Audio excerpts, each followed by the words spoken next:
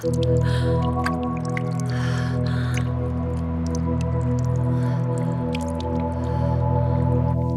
坡道妹，坡道妹，冰桶挑战成功，加1分。快走，快走。算了吧，像我这样，就算坚持到下周，下周也得被淘汰，早晚都得淘汰，还不如回家吃点好的去。哎，回来，快！干嘛去？见了面连个招呼都不打，太不仗义了吧？说话呀，装死呢！哎，回来！我哥们要走了，给我哥们道歉。说，给我哥们道歉。说回家的应该是你。说啊！说呀你！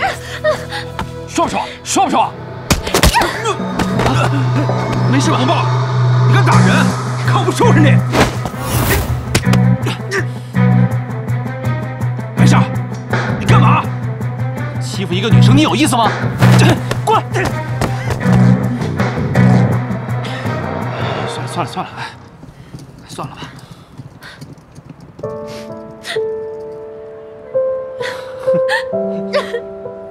哭什么呀你？好。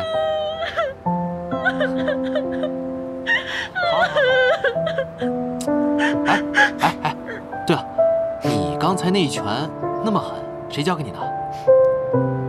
火狼女啊！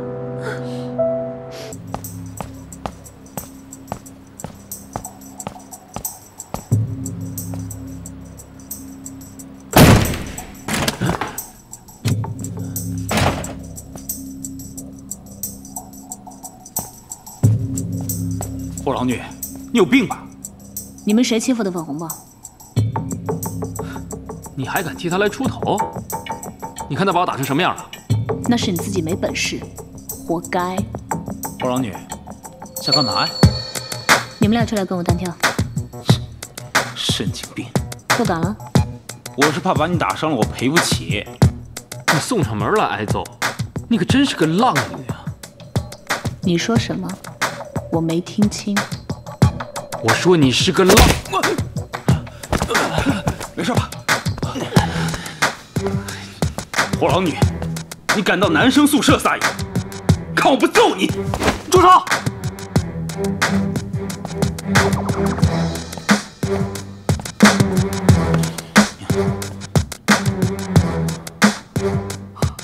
火狼女，你够了！一群欺软怕硬的怂包。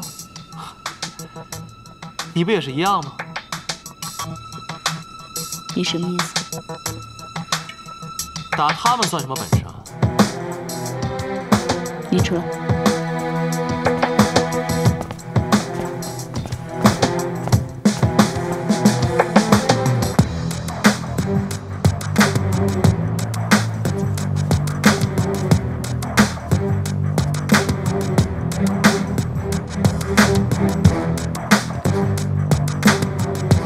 今天想怎么打？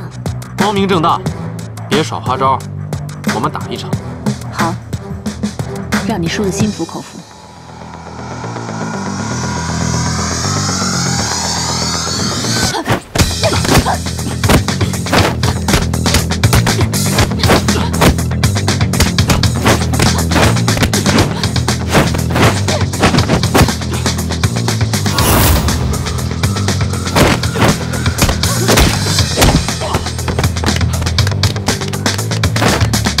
痛快！再来！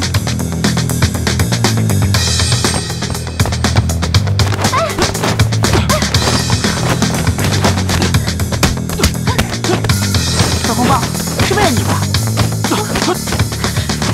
小迪，别打了！要不要上去帮忙？打掉会影响进入烈火神盾，太不讲义气了。哎，你去干嘛？去了只会更乱，你别去了！哎，你别去了！干嘛？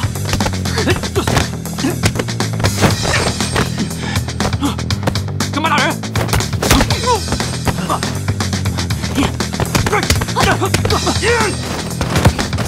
别打！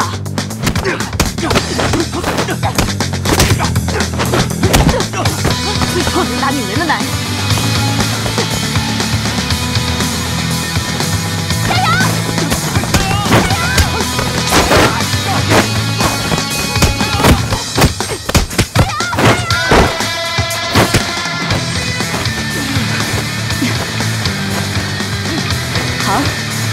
今天打个痛快，那就把你们男生公寓全部铲平。火狼女，我一直给你留着面子，你别不知好歹。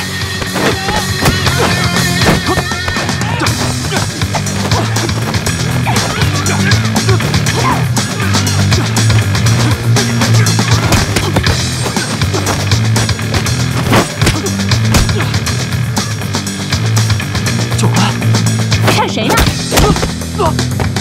你哄谁呢？就算那妖女来了，我也照样打。真来了。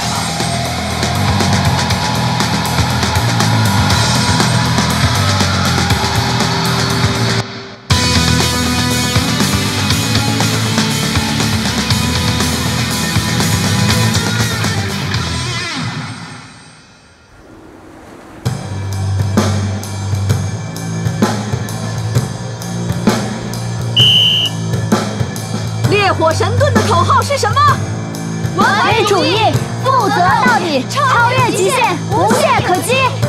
再大点声，我听不见。完美主义，负责到底，超越极限，无懈可击。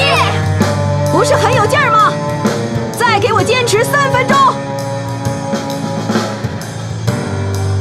报告，这次是我的错，跟他们无关，他们不应该受罚。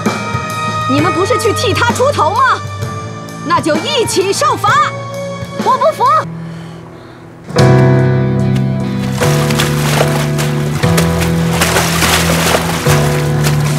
你有什么不服的？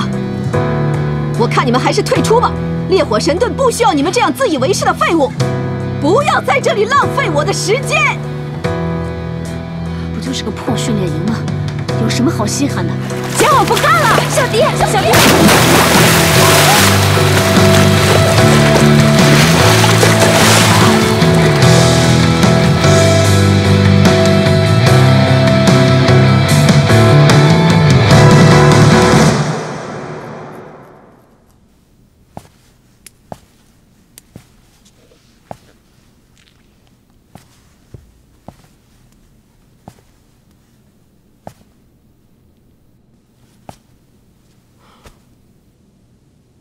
关小迪，你今天的积分全部扣除。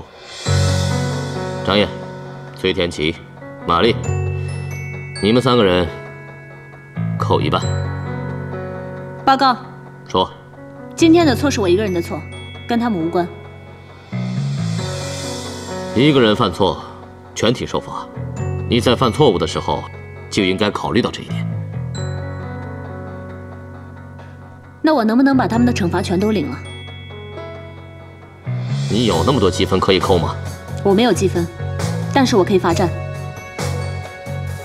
好，每个人3小时，你们加在一起就是12个小时。没问题。干嘛呀，小迪？你们赶紧去训练吧。今天把妖女扔进海里，全是我一个人干的。我是看不惯她那个嚣张刻薄的样子。好了，刺锋。 你要是不去训练挣积分的话，拿什么跟我 PK？ 训练还是罚站，是你们的事情，你们自己看着办。哎，小迪，站住！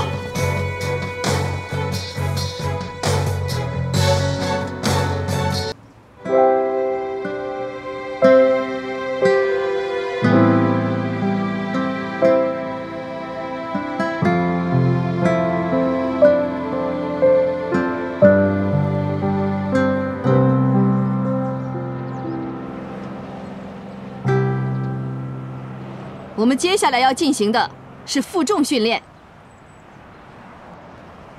大家准备。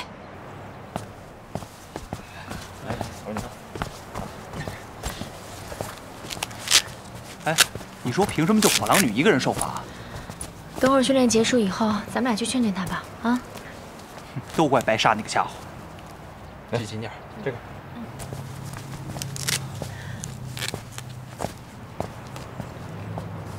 白纱，果然有背景啊！什么意思啊？哼，2个人打架，火狼女一个人受罚，你却在这儿像没事人一样，厉害！他受什么罚了？少跟我装蒜！哼！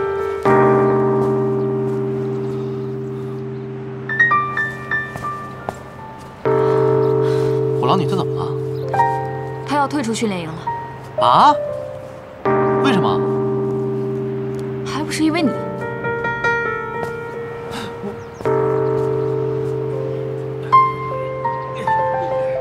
王月，火狼女她怎么了？人在哪儿呢？现在你知道关心她了？我一直很关心她。那她打架的时候你在干什么？她自己打到男生宿舍了，你让我怎么办？你自己看着办吧。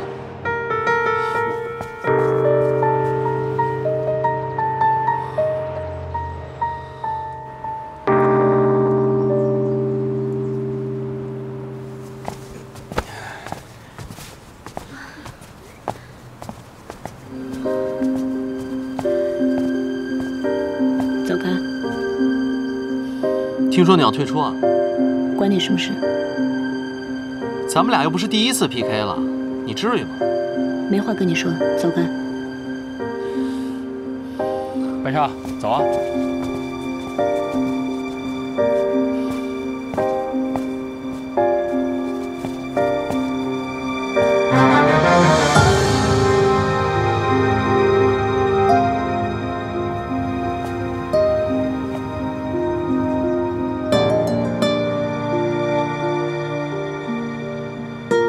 刘教官，要怎么样才能取消对火狼女的惩罚呢？你们都是来给他求情的。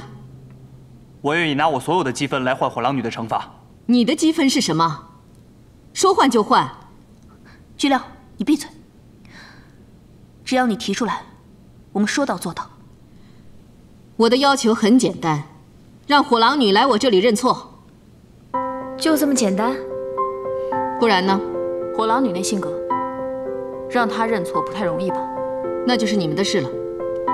你放心，我一定让火狼女来给你认错。跟着我左手右手一个慢动作，啦啦啦啦啦啦，右手左手慢慢动作重播。播。这首歌给你快乐，你有没有爱上我？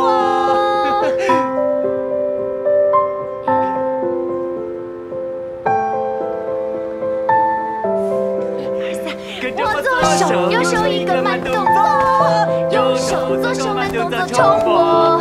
这首歌给你快乐，你有没有爱上我？慢动作，右手左手慢动作重播。这首歌给你快乐，你有没有爱上我？你们俩也太可爱了吧！你终于笑了，真不容易啊！好啦，咱们去认个错呗。我不去。哎呀，小迪，你认个错又不会掉块肉。就是啊，让我向那个妖女认错，除非天崩地裂，不然我是不会去的。我就不明白了，你们到底有什么深仇大怨啊？是啊，我就是看不惯那个妖女一副高高在上的样子。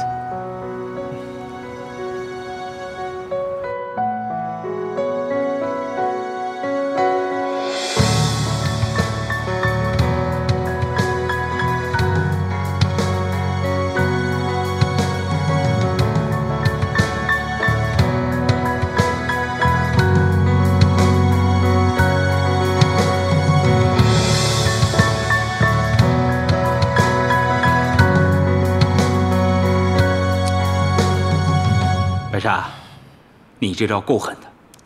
借柳教官之手收拾火狼女，还是你厉害。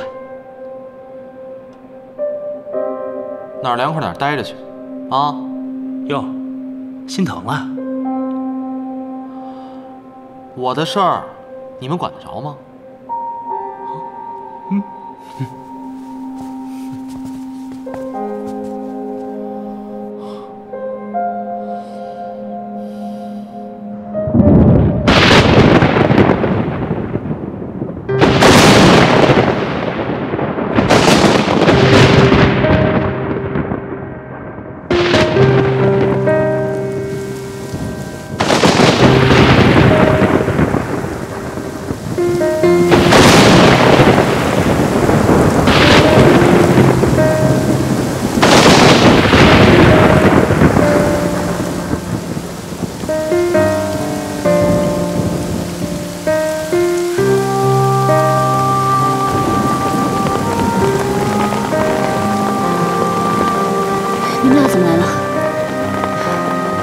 劝我赶紧回去。我怕你生了病，没法跟我 PK。我就算生病了也能把你干掉。要不要现在试试？我从不打落水狗。火狼女，你觉得自己就这么淋着雨受着苦，是柳沙会在乎，还是梁大威会难受？你这就是较劲犯傻，傻到连跟谁较劲都不知道。我是在跟我自己较劲，不行吗？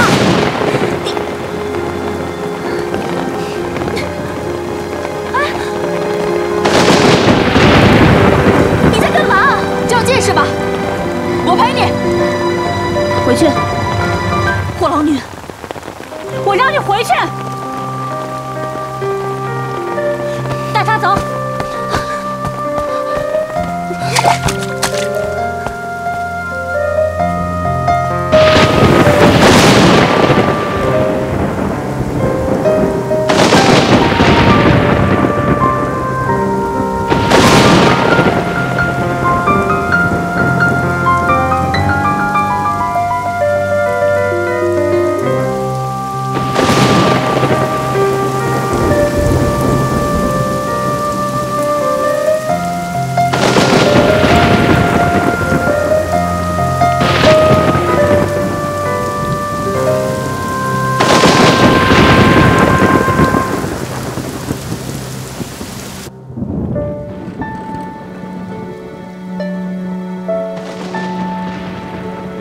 两个人打架，火狼女一个人受罚，你却在这儿像没事人一样，厉害！他受什么罚了？少跟我装蒜！火狼女她怎么了？他要退出训练营。啊？听说你要退出啊？关你什么事？咱们俩又不是第一次 PK 了，你至于吗？没话跟你说，走开。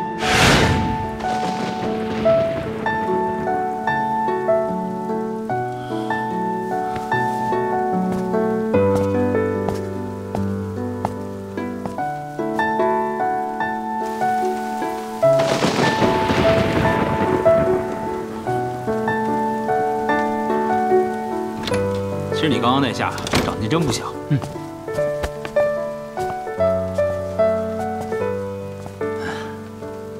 白沙，你别绷着了，下去安慰安慰人家啊！好多人都在安慰他，用不着我。我看火狼女等的是你。哎呦，淋成这样，我看着都心疼啊！要不咱俩下去替她安慰一下？好主意。我们开玩笑，别当真，别当真，没人敢跟你抢，没人敢跟你抢。哟，哎，你干嘛去？刘教官，就这一次，放过他，好不好？你觉得我是针对关小迪，利用惩罚报复他？哦，我可没这么说。他不来认错，总不能让我去请他吧？外面下着这么大的雨，也不是不可以。胡说！他这么公然对抗教官，总得给我个交代吧？那你的意思就是，如果他向你道歉，就没事了？连粉红豹他们都劝不了这个倔丫头，你能有办法？包在我身上。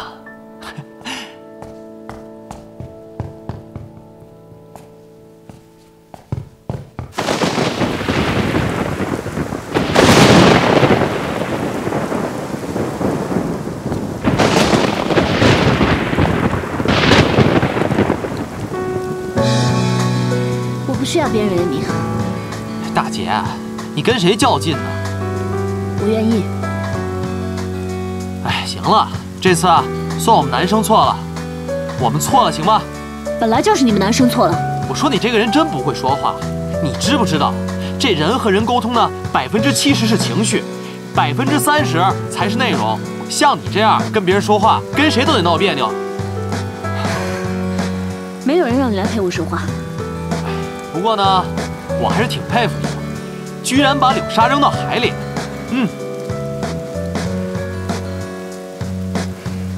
这就是来惹我的下场。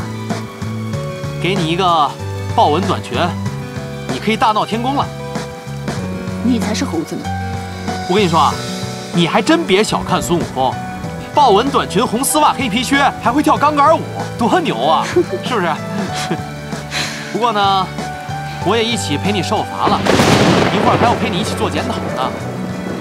为什么你们男生跟我们打架，只有女生受罚，你们男生却不受罚？别拉不下面子。我给你说一个惊天的秘密，你知道我爸是谁吗？我爸呢？他不让我告诉大家，我也不想说。熊过海呢？他就是我。帮我一下。哎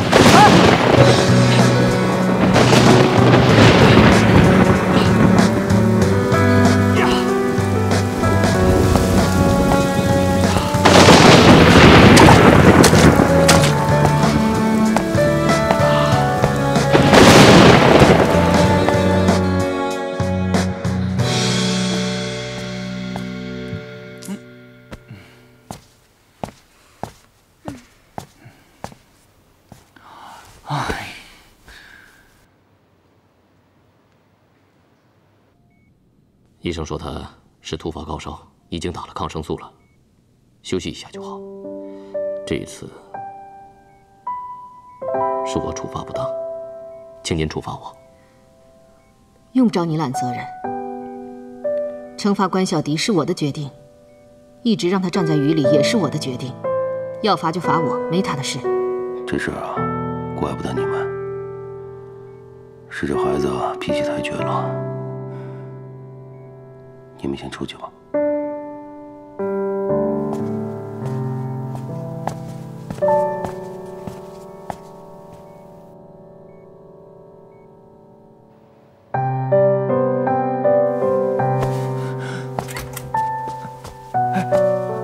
教官，小迪怎么样了？是啊，怎么样？没什么事儿，休息一下就好了。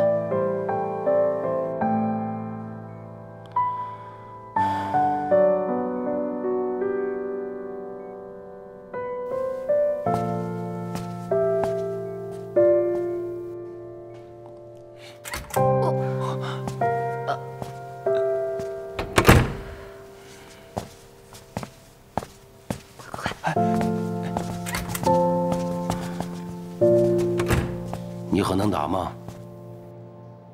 扣他1天积分，再有类似情况发生，直接淘汰。我。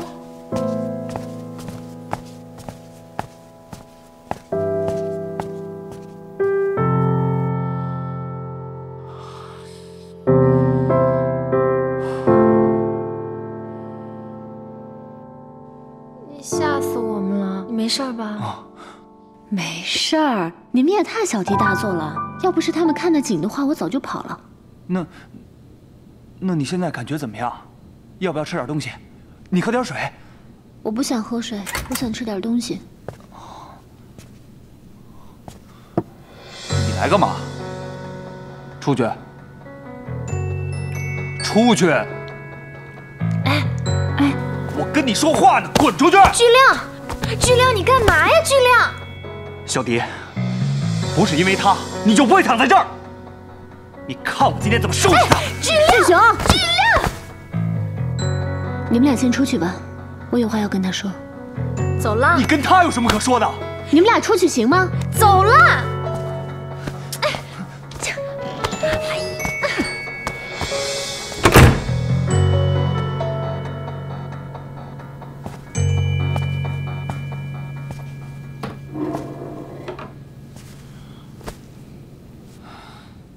你来干嘛？我来看看你啊，关心一下。黄鼠狼给鸡百年没安好心。放心吧，我好着呢，还能再跟你打一架。得，我认怂，我服输行不行？你火狼女最厉害了，这回总行了吧？这还差不多。哎，没想到你这么在乎这个训练营啊？谁说我在乎了？那你干嘛这么拼啊？早就不想在这个训练营待下去了。那个妖女，跟她斗法我又斗不赢。要不是答应我爸我会坚持下去，我早就不干。你爸管你还挺严的。那也没你爸管你管得严啊。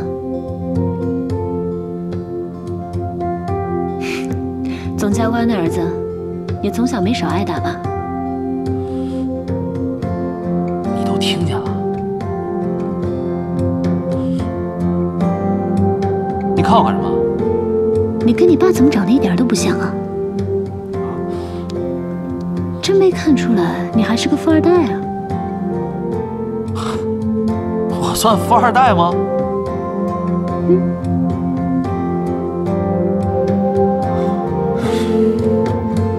白沙是熊阔海的儿子。你说什么？你听谁说的？他刚刚自己承认的。你能听见他俩说话？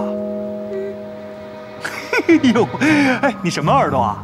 你是白痴吗？你笑什么呀？不是，什么意思啊？你没有看出来白沙喜欢火狼女吗？我呸！就凭他也配？你干嘛呀你？他怎么就不配了？他颜值又高，实力又强，还是总教官熊阔海的儿子，怎么就配不上小迪了？哎，你打住啊！他颜值哪儿高啊？实力哪儿强啊？他也就顶多算是熊阔海的儿子。再说了，小迪能看上他？哼！现在看不上，时间长了可就不好说了。白沙，我警告你，离火狼女远点儿。说什么呢？我让你离火狼女远点儿。不然呢？不是，巨熊，我知道你喜欢火狼女，可是人家不喜欢你啊。我跟火狼女就是朋友，我们没有。我知道你是什么关系。你呢，追不上人家，就别妨碍我追。嗯？你，白沙，你给我等着！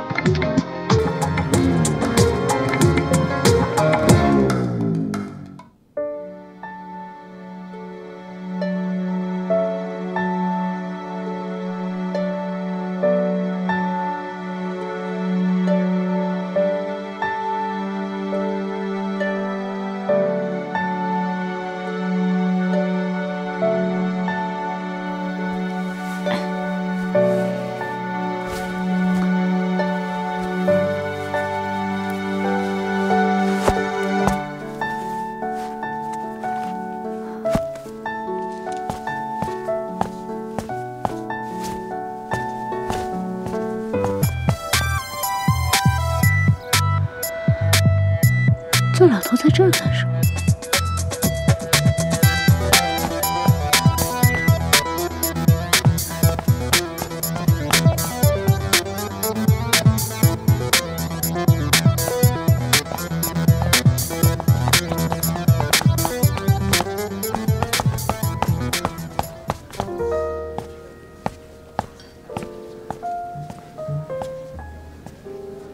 进来吧。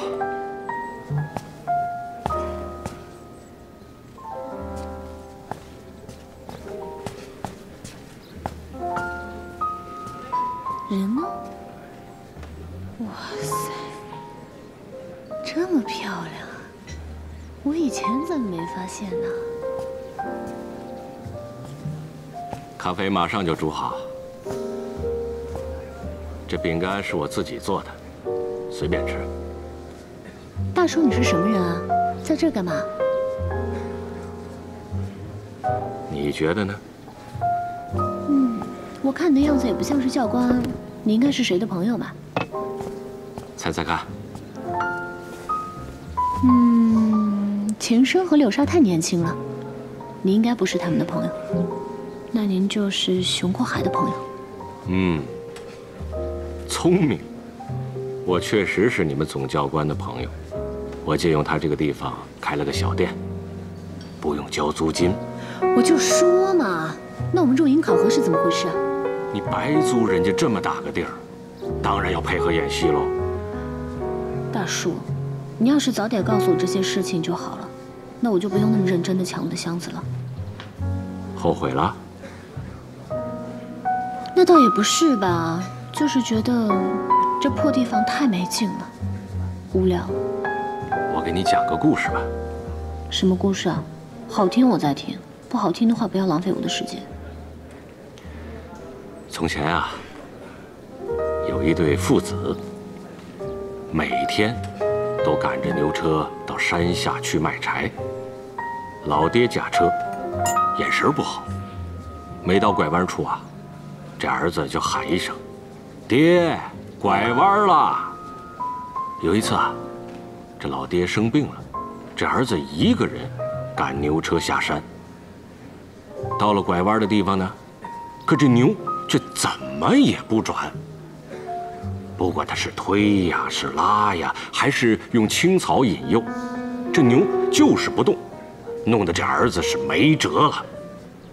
后来啊，他灵机一动，看看左右没人，他就趴在这老牛的耳朵底下喊了一声：“爹，拐弯啦！”你猜怎么着？怎么？这牛动了，很顺溜地拐了个弯儿。哇，这么神奇啊！其实啊，咱们人跟这老牛是一个样子的，都是习惯的产物。你现在觉得无聊，是因为你还没有适应这里有规律的生活。可是我每天除了训练就是训练，真的特别无聊，根本习惯不了。你听说过鲶鱼效应吗？我听说过啊，就是船长把装沙丁鱼的地方装了一条鲶鱼。没错，鲶鱼是以沙丁鱼为食的，所以鲶鱼一进入沙丁鱼鱼槽，这沙丁鱼就十分紧张，左冲右突，四处逃窜，加速了游速。所以啊，缺氧的问题就迎刃而解了。你明白我跟你讲这事儿的道理吗？您是希望我能够成为可以搅动整个鱼槽的鲶鱼？谁搅和捣乱的本领能拼得过你呀？大叔，你很有眼光啊！鲶鱼就鲶鱼，好歹也是一个肉食动物啊！强者，强者。对呀。大叔，你的饼干真好吃。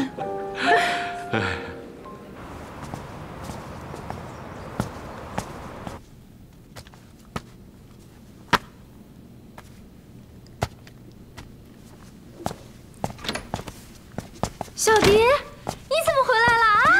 来。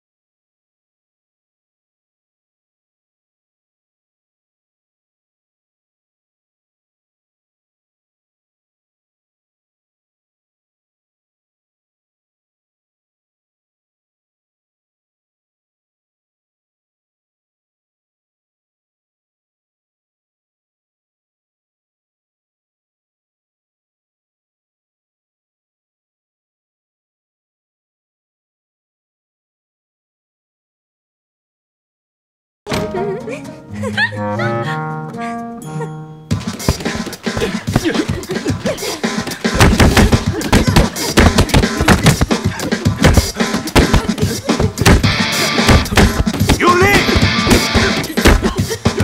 快点！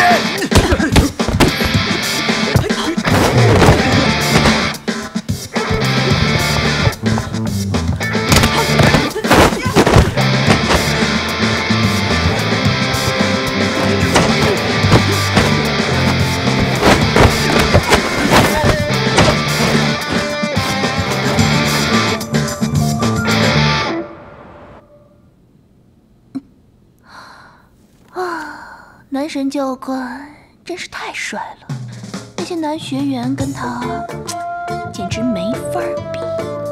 别人不行，白纱总可以吧？白纱太嫩，不是我的菜。那你的菜是什么类型的？像男神教官这样的，或者熊总教官这样的。总教官，你都不放过？熊总教官多帅啊！像这样的大叔型，我完全没有抵抗力。我还是觉得白纱好。粉红豹，你是不是喜欢上白纱了？你瞎说什么呢？哎呦，我看着火狼女和白纱之间好像也有点意思。你们是不是要展开一场三角恋？哎，两闺蜜开撕，精彩啊！哎，我说怎么哪儿都有你啊？去，我要睡觉。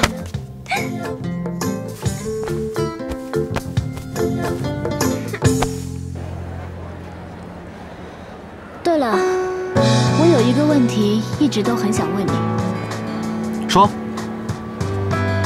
我觉得挺奇怪的，为什么你爸爸姓熊，你姓梁啊？怎么不想说啊？在我很小的时候，我妈就因为意外过世了，所以我姓梁，是为了纪念我妈。对不起啊。没什么。那你爸爸从小对你好吗？哎，你是不是跟你爸爸一起长大的？我也是，我4岁的时候，妈妈得了癌症，我从小也是跟我爸一起长大的。你爸对你挺好吧？哎，那我问你啊，当烈火神盾创始人的儿子是什么样的感觉啊？痛苦。为什么会痛苦啊？因为你永远都不够优秀。该不会是熊教官对你不好？不，他对我很好，但是你也知道，在他身上有一种气势，一种永远给人压力的气势。在他的注视下，你永远觉得自己不够好，还需要努力，再努力。那是因为你自己有强迫症吧？要是我的话，我绝对不会。别站着说话不腰疼好不好？你要是他女儿，就不会说这种话了。还好不是。理论课已经上了好几节课了，许多有关保镖方面的知识，该讲的也都讲了。在体能和格斗方面，也训练一段时间了。他们变得疲倦了，特别想要有些新鲜的玩意儿。看来是时候应该给他们来点刺激了，是骡子是马，得拉出来溜溜了。您是说实地训练？是。接下来我要告诉大家一个好消息，你们将要进行一场保镖与杀手的实战训练，地点当然不是训练营，而是真实的现场。希望你们能成功。好了，马上要进行测试了，接下来就由我和柳教官给你们讲一讲实地训练的规则。都给我听好了，不说第二遍。你们将会被分成3个小组进行分组训练。简单的讲，每组3名破坏者，3名反破坏者。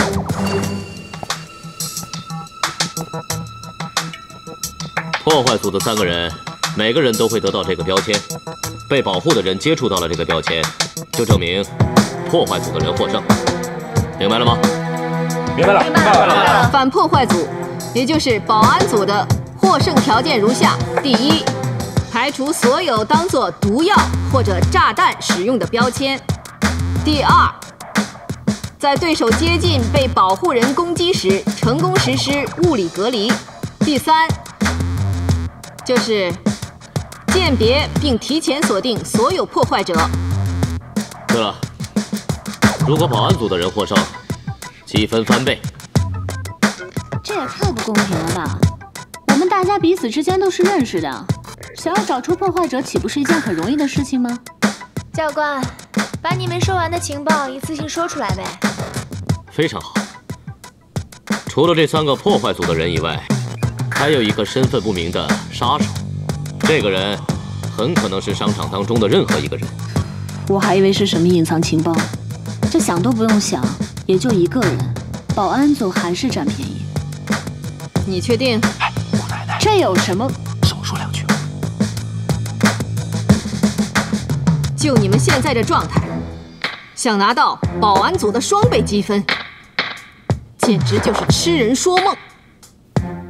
刘莎，要不要我先带一组人过去？你先去监控室里休息。准备出发。我今天必须得教训一下这个妖女。你都知道什么？你给我告诉我。快！我真的什么都不知道。怎么这么没用啊你？哎，我跟你说啊，这人特小气，知道内幕还不肯说。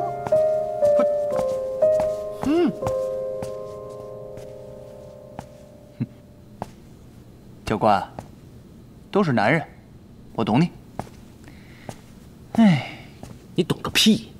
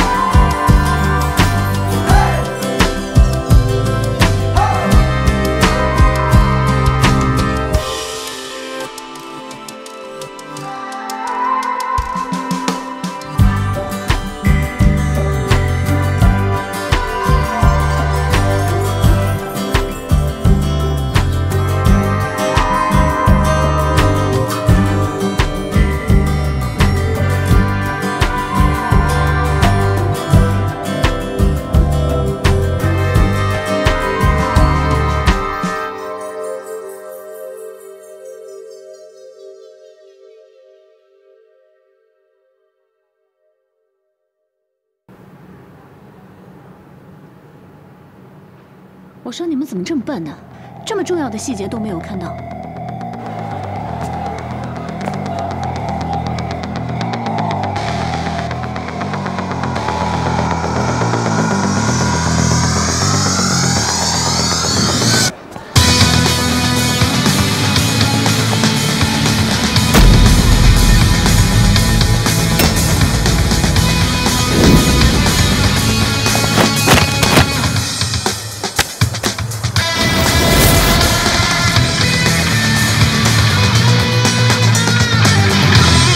有病啊！往客人身上扔东西，还想不想干了？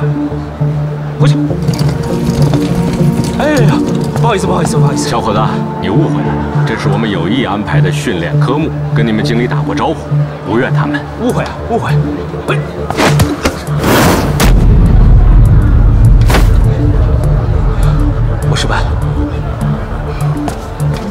厉害啊！你怎么看出他有问题的？规则里说只有一个神秘杀手，刚才清洁工是2个人，我当然得多留个心眼了。厉害！啊，不过真正的爆破手还没有出现，我们还是继续往前走吧。只剩1圈了。这些人肯定都是破坏组过来的，大家要小心。他们过来的人我们都不认识，所以他们肯定还藏在附近。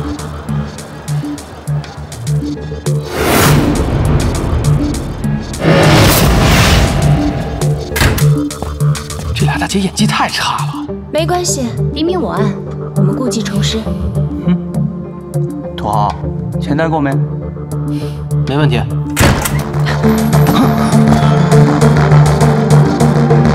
双倍积分是我的。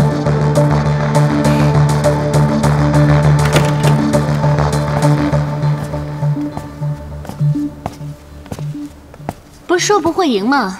双倍积分，说话还算数吗？当然算数了。你们去保护谁了？我现在不是死不死的问题。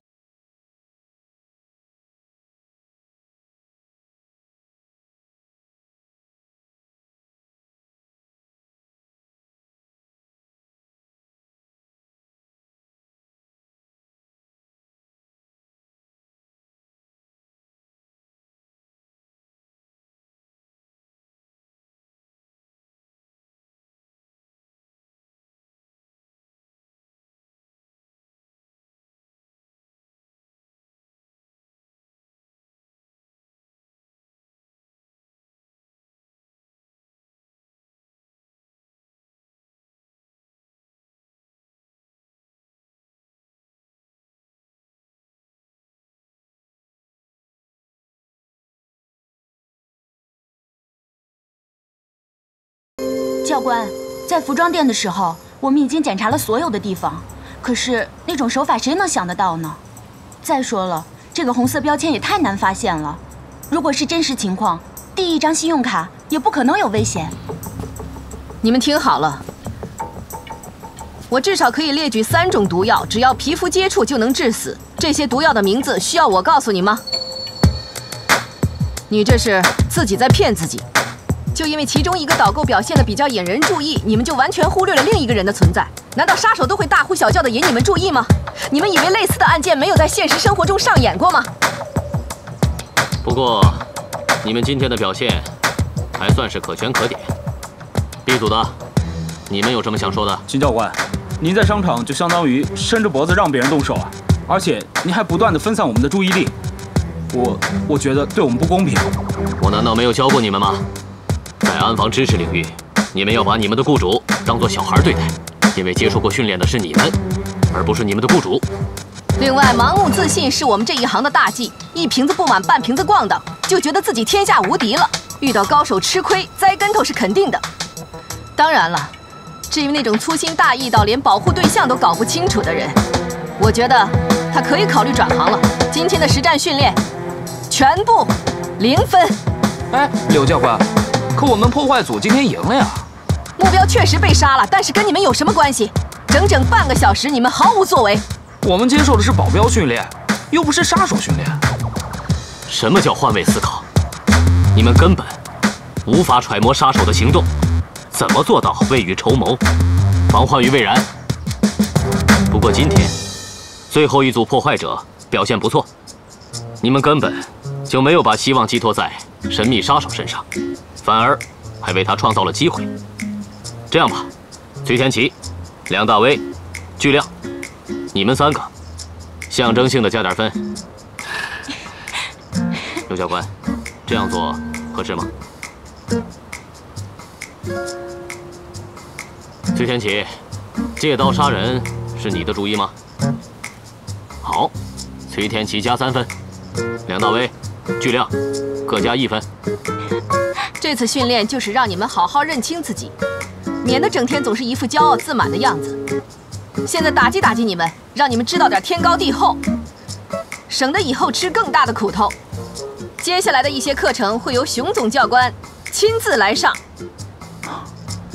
亲自来上，惨了惨了！在安全护卫中，车辆是非常重要的一个环节。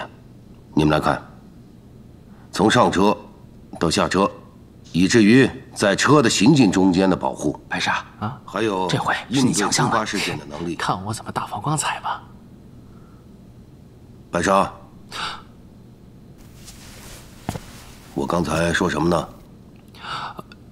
药源的保护30%跟车有关。还有呢？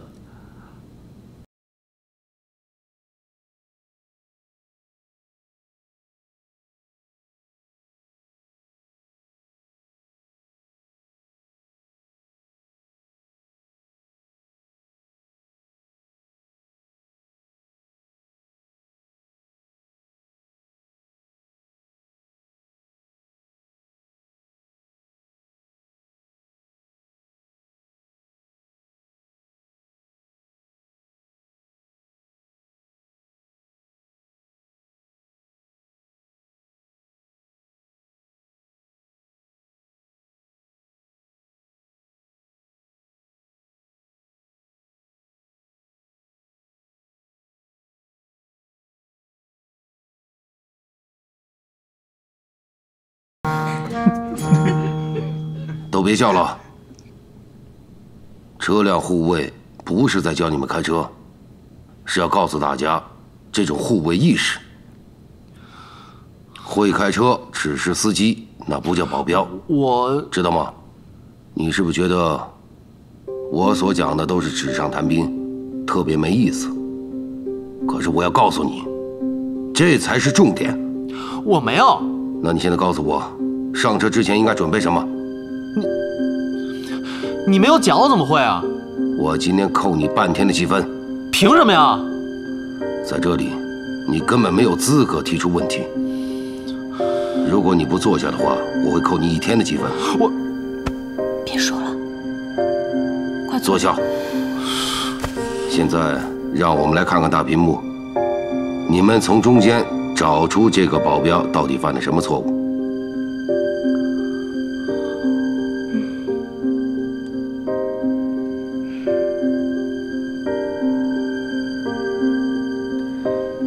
没有做好物理隔离。再说的仔细点。保镖应该跟药员一起走过去，在药员上车的时候，他应该站在药员和陌生人之间，做好隔离。好啊，物理隔离学得不错。还有很重要的一点，我们必须告诉大家，当你在旁边发现可疑车辆或者可疑人的时候，你一定要用你的眼睛盯着他，对他进行震慑，要告诉他我盯着你呢，千万不能轻举妄动，明白吗？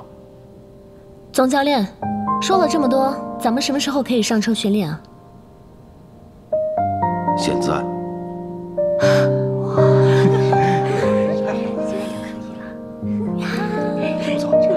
走吧，走。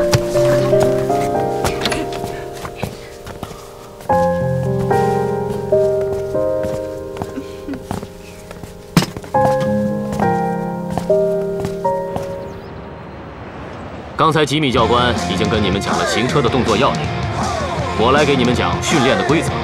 你们先走中间的车道，1不低于50迈的速度往前行驶，到达助教举旗帜的身前3米，举起绿色的旗帜，你们走左边通道；助教举起红色的旗帜，你们走右边通道。举旗之前不允许降速。那也就是说，这是一个 Y 型的车道。这个训练的就是你们的反应速度。第一个谁来？我先来。白沙，上车。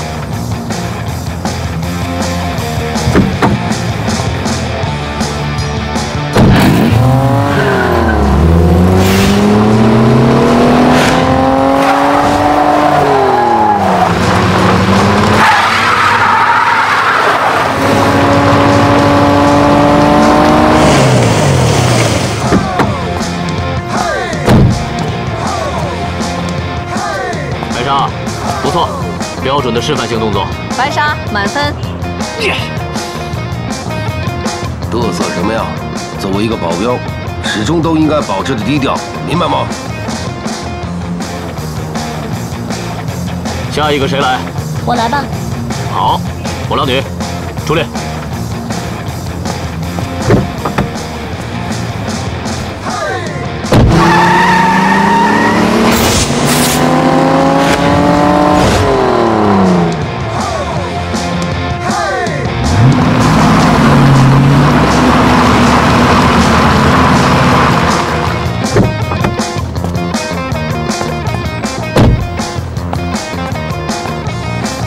火狼女出现，3分。才3分啊！没全给你扣了就是好事儿，你就知足吧。你们每个人有3次机会，取你们的最好成绩。玛丽，助力。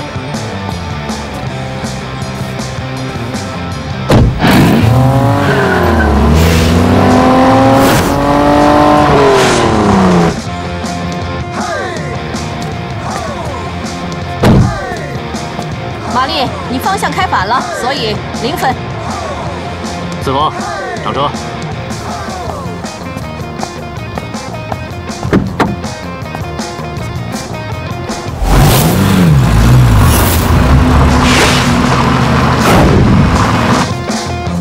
次风，速度慢了，2分。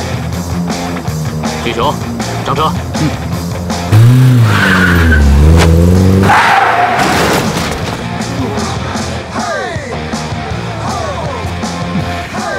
你还真行啊！你这开的是极品飞车啊！巨球0分。粉红豹，你来吧。粉红豹，没问题的，放心吧。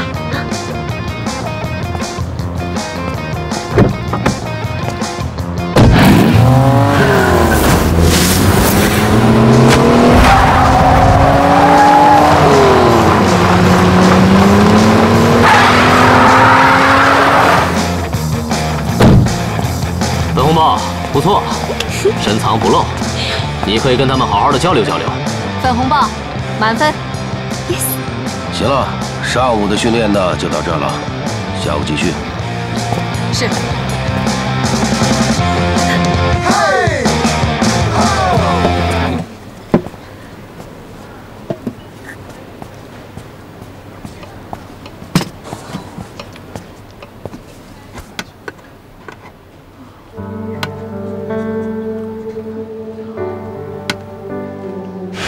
我今天扣你半天的积分。凭什么呀？在这里，你根本没有资格提出问题。白鲨满分。作为一个保镖，始终都应该保持的低调。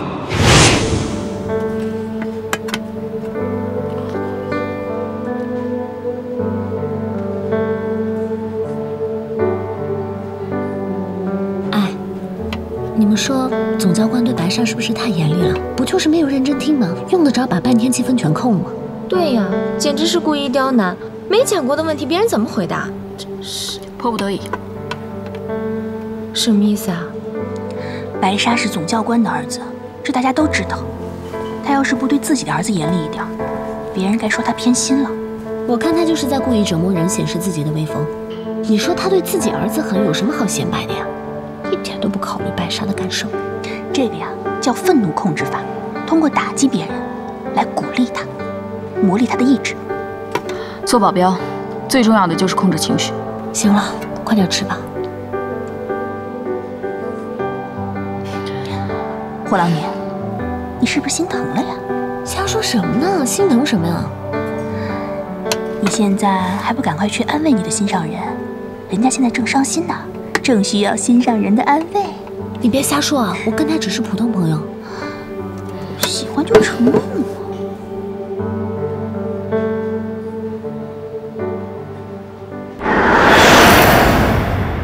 上一个驾驶科目主要训练你们的瞬间反应能力，这一个训练科目可就没那么简单了，必须要有实打实的车技。你们开着车从第一个桩子左边进入，从这里出发，初始速度50迈。这应该叫绕桩练习，我在电视上看到过。我觉得这一次可没这么简单。如果你们驾着车送药员去某个重要的地方，前面的车突然发生了状况，你们就得从车的旁边呈 S 型绕过去。谁先来？低调，你们先来。那我先来吧。勇气可嘉。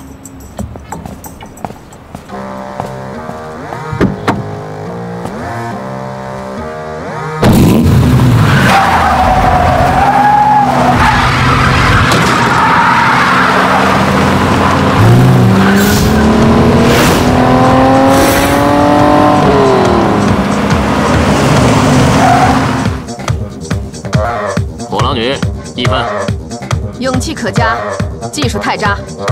下一个，我来。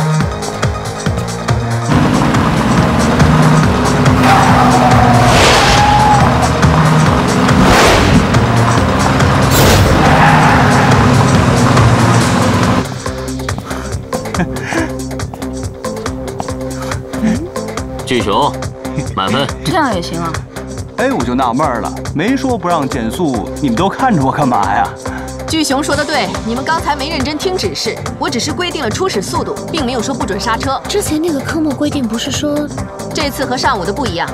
如果这样慢下来的话，可能就会给杀手趁虚而入的机会。我们首先训练的是带刹车绕桩，其次才是不减速绕桩。如果想一口气吃成个胖子的话，那是不可能的。你刚才成功了吗？刺锋，下一个。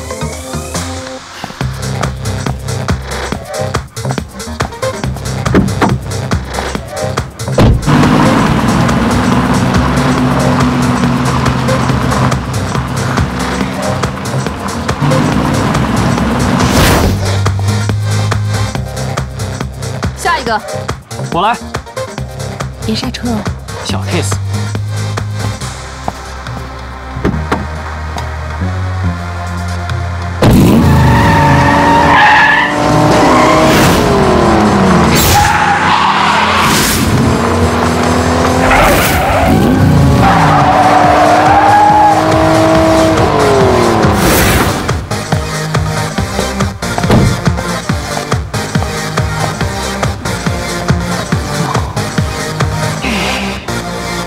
白沙，满分，0分。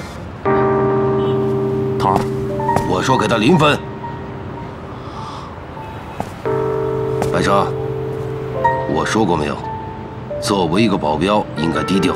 你干什么呢？弯弓射大雕，你以为你谁呀？博尔特啊，你真的以为自己很棒吗？不服气对吗？不服气，给我好好看着，吉米。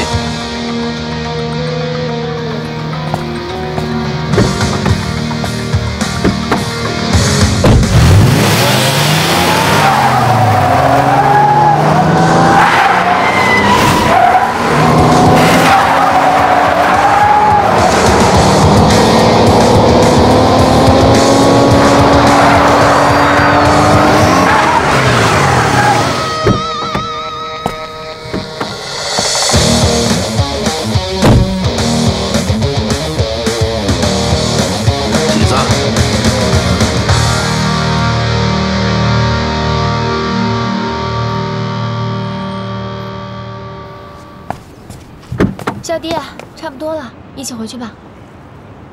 我必须学会高速过弯，一时半会儿也练不好啊。我再练会儿，你先回去吧。行，我先洗澡了啊。火狼女，歇会儿吧。我再练会儿吧。你不休息，我们还得休息呢。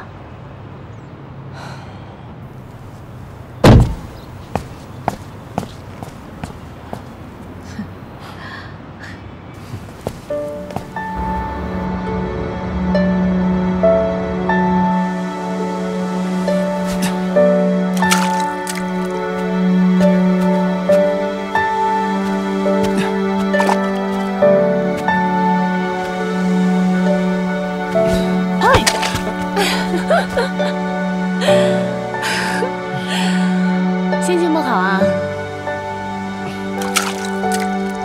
一个人在这干嘛？在享受不用训练的悠闲时光。切，还嘴硬。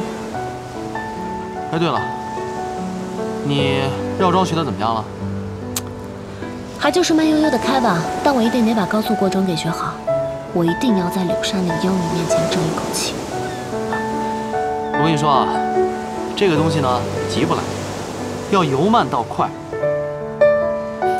不能一蹴而就。那你的车技到底是有多高啊？我不跟你吹牛啊，整个训练营里面没有一个开得过我，包括秦升跟柳沙。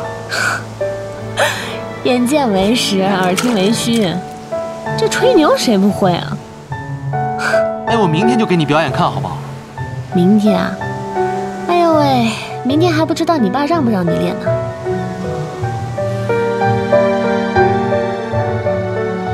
要不这样吧，我今天就见识见识你的车技怎么样？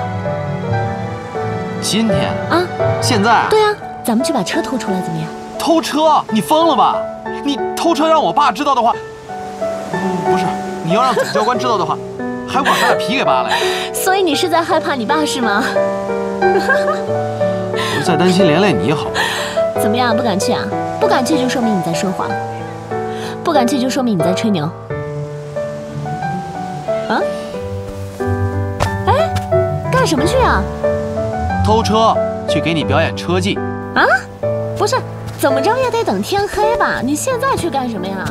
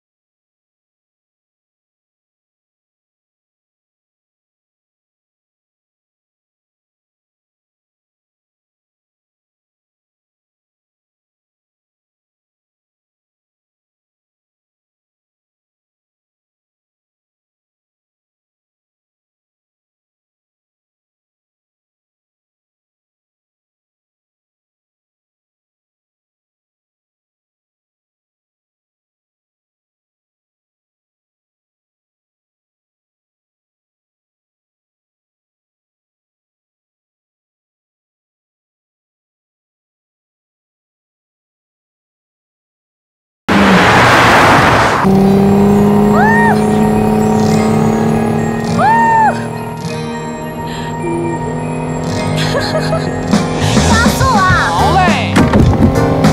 音乐自由，太棒了！我终于出来了。哎，火狼女，我一会儿让你看看我真正的车技。行啊，那一会儿能让我多开一会儿吗？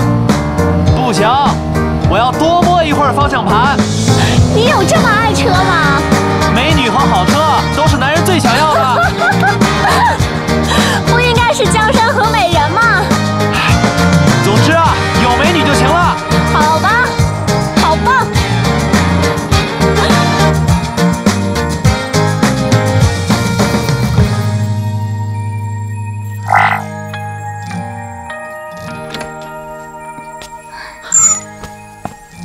你干嘛呢？我没干嘛。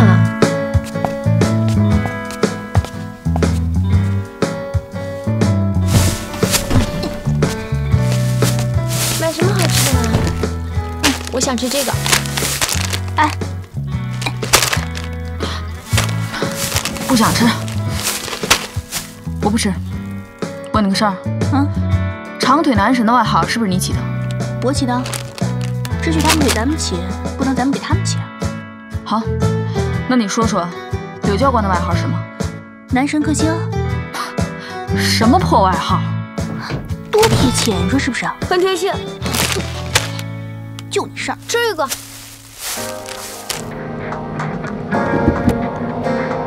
哎，对了，你来训练营的目的是什么？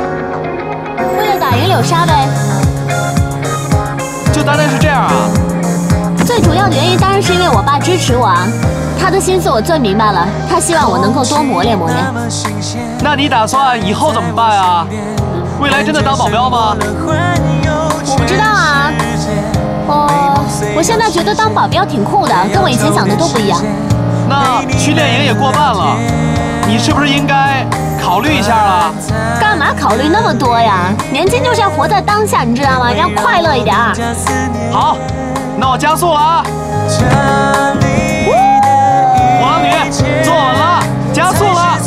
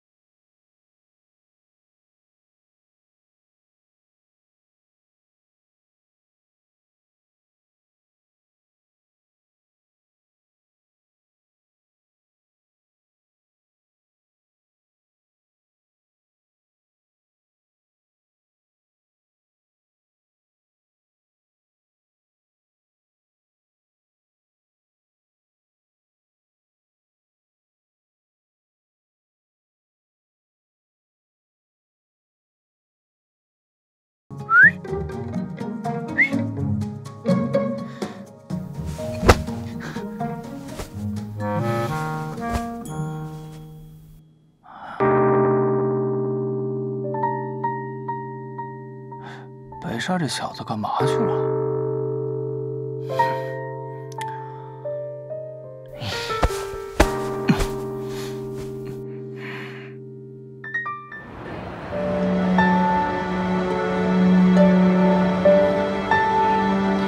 当我第一次看见你的时候，我觉得你和我十分相像。这也就是我们为什么会如此亲密的原因。无论如何，你和我永远在一起。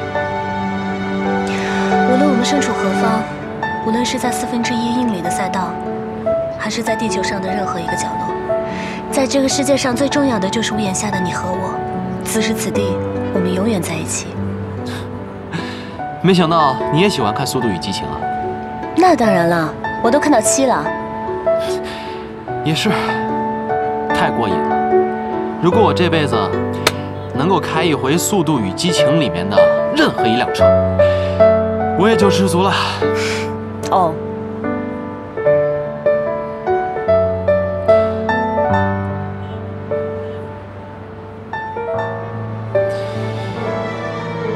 你说我们会永远在一起吗？未来的事情怎么能说得准呢？说不定很快就会分道扬镳了。别呀，赶紧呸呸呸！这话多不吉利啊！呸呸呸呸！你看，多好看啊！是啊，真的好漂亮。去看看吧。好啊，走吧。走。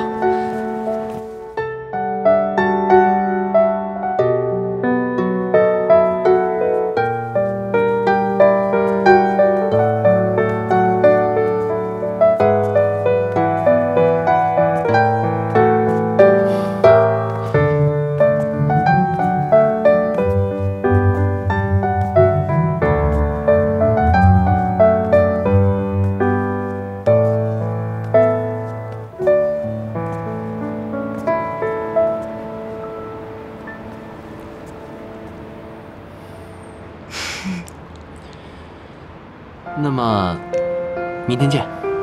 现在已经是今天了。哦，对啊，那就待会儿见。做个好梦，你别睡过头了，不然明天又得被罚了。好。做个好梦。拜拜。你别睡过了。